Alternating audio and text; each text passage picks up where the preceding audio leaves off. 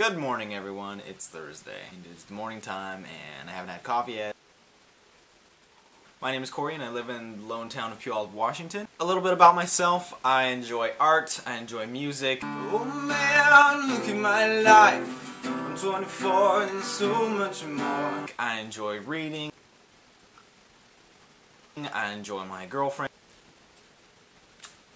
I love you, baby. And for those of you who don't know, I actually teach guitar. Here are one of my business cards. There will be a link in the description for that if you're interested in taking lessons from me. Okay, so slight problem. Everybody don't panic. It's okay. It's okay. We have to go to school. Okay, so we have to go to school. Okay, so we just arrived at school. It's a very cold day today.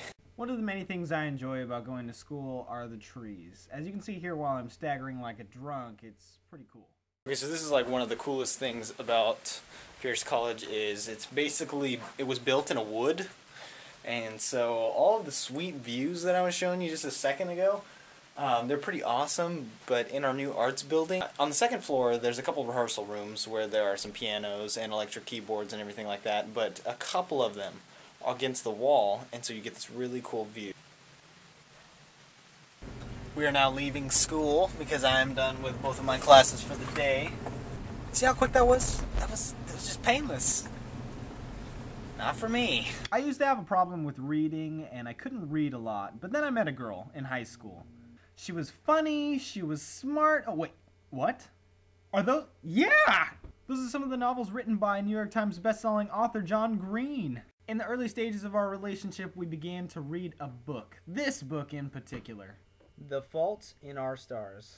Just a little synopsis about that book. It's written in the point of view of the main character, Hazel Grace Lancaster, who is a cancer-stricken teen. As many people know, one of the things that come with any kind of disease, not just cancer, is support group. So Hazel goes to support group, and one night, unexpectedly, she meets a boy with only one leg due to osteosarcoma.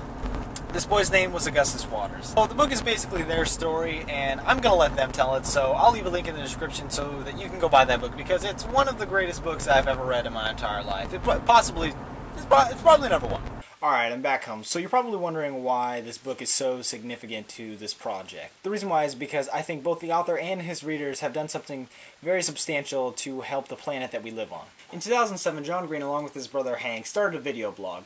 That video blog now has a ginormous fan base, or community, also called the Nerdfighters. So we Nerdfighters have a mission statement, and that mission statement is to decrease world suck. So that means basically all of our charity is to make the world suck less. If you're an avid YouTuber, then you know about the Project for Awesome, which is a day of Nerdfighters taking over YouTube, and basically they make videos to talk about their favorite charity. Now, other than Nerdfight charity, there have been many other communities that have been built up by Hank and John, and we owe that gratitude to them. Now, some of you may know Hank and John recently had a show at Carnegie Hall, which is amazing. That's great. And one of the things that was mentioned during this Evening of Awesome, as it was called, is the fact that Nerdfighters collaborate. Now, this is exactly why I want to start a video blog, is because I want to collaborate with you, and I want to make art, and I want to make music, just like Hank and John did for everyone else. So, this is how it is going to work. So I'm going to make a video once a week. Every video has to be under 5 minutes. If there is a failure to do this, there will either be a punishment or a challenge. If you've seen Brotherhood 2.0 or Vlogbrothers or any Hank and John videos, you understand what this means. Basically, if it's not illegal, it's not going to hurt me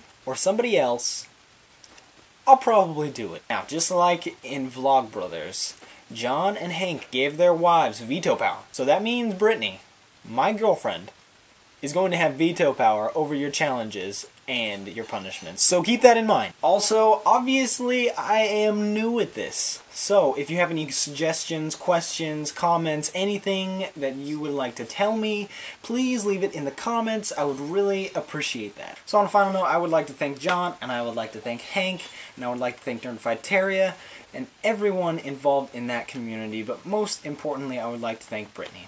Because babe, if you didn't show me that book, I wouldn't have wanted to do this. So, thank you. And I love you. Okay, so is that it? Yeah, I guess so. So tell me how I did in the comments, please, please, please, in the comments. Let's start collaborating.